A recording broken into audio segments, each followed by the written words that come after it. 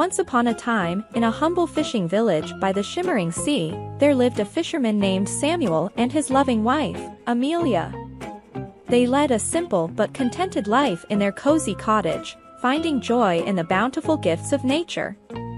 Samuel would cast his net into the ocean each day, grateful for the fish that provided sustenance for their small family. One sunny morning, as Samuel cast his net into the sparkling waters, he felt a strong tug.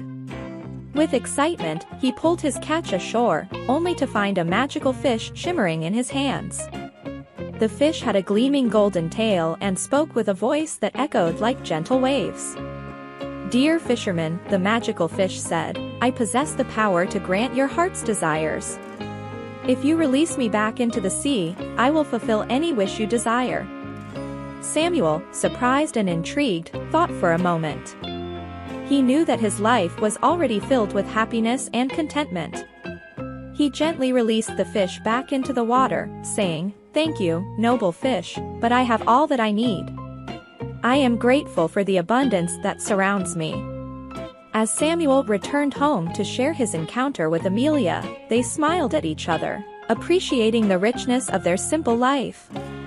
However, Amelia's curiosity and desire for more began to stir within her heart. She yearned for grandeur and riches beyond their wildest dreams.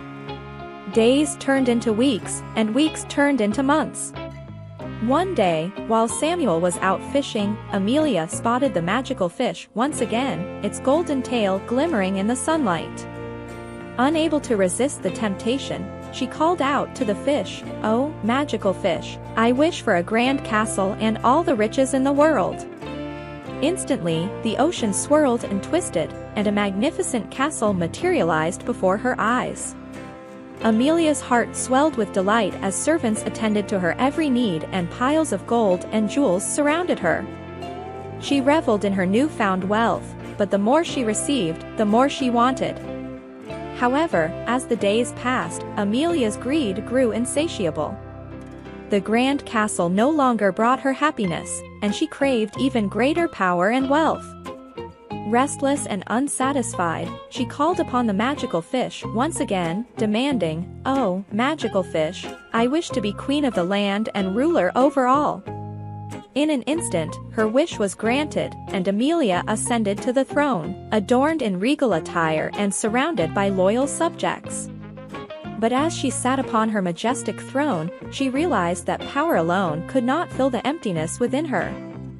The weight of her desires became a burden, and she longed for the simple joys and contentment she once knew. Meanwhile, Samuel, who had returned from his fishing trip, observed the transformation in his wife. He witnessed her endless pursuit of wealth and power, which had brought nothing but discontentment.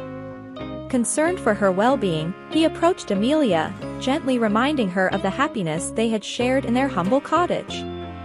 Touched by Samuel's words, Amelia realized the depth of her folly. She recognized that true happiness couldn't be found in material possessions or status, but rather in the love, gratitude, and contentment they had cherished before. With a heavy heart, Amelia sought out the magical fish once more and humbly asked for forgiveness. "Oh, noble fish," she said, "I have learned a valuable lesson about the dangers of greed and the true meaning of contentment. Please, restore our simple life and the happiness we once knew." The magical fish, wise and compassionate, granted Amelia's request. The grand castle vanished, and Amelia returned to Samuel, embracing the simplicity and joy they had once treasured. They lived out their days in gratitude for the abundant blessings that surrounded them, cherishing the beauty of their humble cottage and the love that bound their hearts. And so, dear friends, let the tale of the fisherman and his wife serve as a reminder that true happiness is found not in the pursuit of material wealth, but in the contentment and gratitude for the blessings we already possess. May it inspire us to appreciate the simple joys and cherish the love that fills our lives, for therein lies the true treasure. Thanks for watching. We hope you enjoyed this story and learned something valuable from it. Don't forget to like the video, hit the subscribe button and turn on notifications to stay updated with our latest amazing and beautiful stories.